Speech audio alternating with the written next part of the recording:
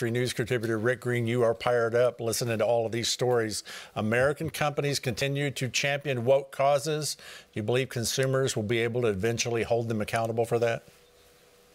I do, Greg. I can tell you right now, the Green family was a huge MLB supporting family. We spent a lot of money with MLB, visited 28 of the 30 baseball parks over the years as we traveled the nation.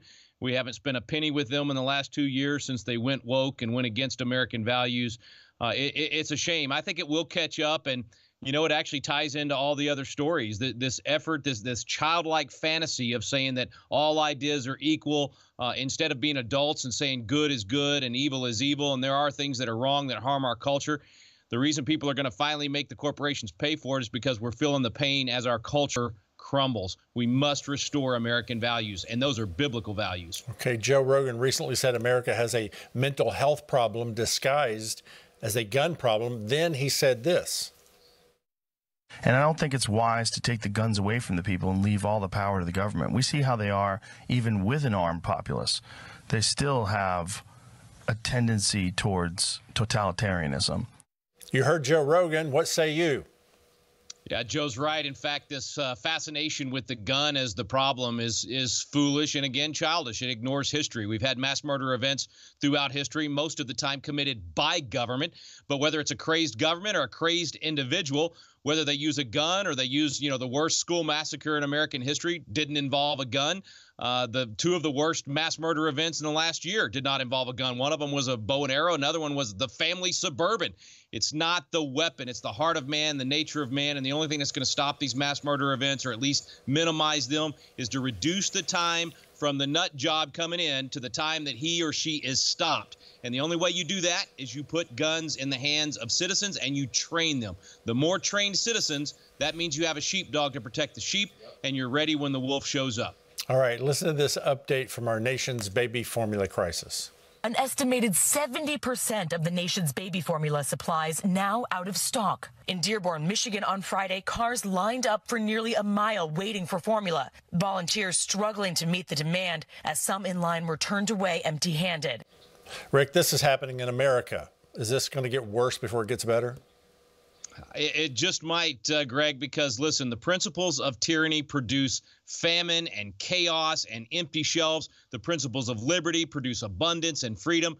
And we have an administration that is fascinated with the principles of tyranny. We call it socialism and communism. It's horrible economic policies. In this case, it was overregulation by the FDA that shut down this plant and caused all of these ripple effects throughout the country. So, yeah, Greg, I think it's going to get worse until we finally get some elected leaders that understand the principles of liberty that America was built upon and restore those principles. Speaking of elected leaders, let's turn to Joe Biden when he says to naval cadet grads that he was going to go to the Navy Academy.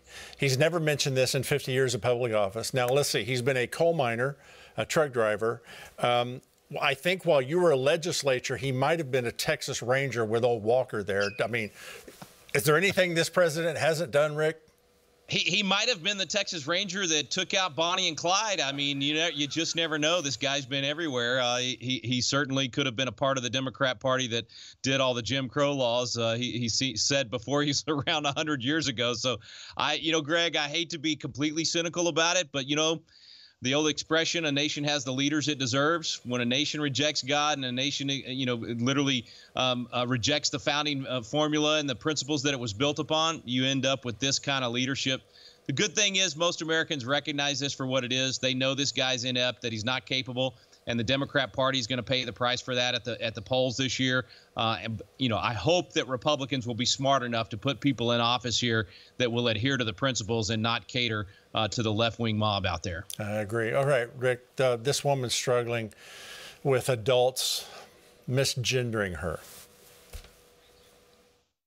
Every time they refer to me or my coworkers or a group of us with me and my coworkers together, it's always ladies, lady, girl, girlies, ma'am, and just, it's non-stop. All right, I did a middle-aged man eye roll. Rick, what's your counsel to this troubled woman person, rainbow hair person thing hit? Well, How do we know if we misgendered or Mr. Gendered, as Brad Stein might say? And exactly what is a woman after all? I'm looking forward to Matt Walsh's special coming out this week on what is a woman. I hope we can get back to common sense. I hope we can get back to biblical principles. This just, again, another example of how far the culture's crumbled. Don't give up out there, though, folks. The principles work. We just have to bring those good principles back. Yeah, she said she's tired of it, and so am I. Rick, thank you. Mike, back to you.